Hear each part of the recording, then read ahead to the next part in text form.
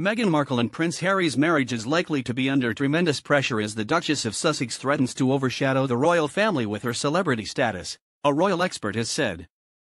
Meghan Markle and Prince Harry, who are expecting their first child next month, do not have the same safe and secure relationship as Prince William and Kate, Duchess of Cambridge, royal commentator Angela Mollard said.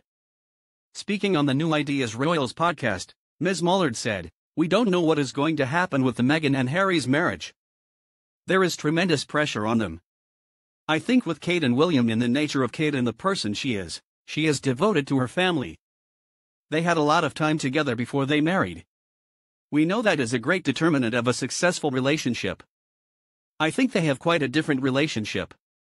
They seem safe and secure. I don't necessarily think that is the case with Meghan and Harry. I am not saying that they would naturally split. But I think it's really important to manage things cautiously. That's not to say Meghan can't work independently and that she cannot use her multiple talents. She is a tremendous public speaker and she genuinely has a humanitarian heart.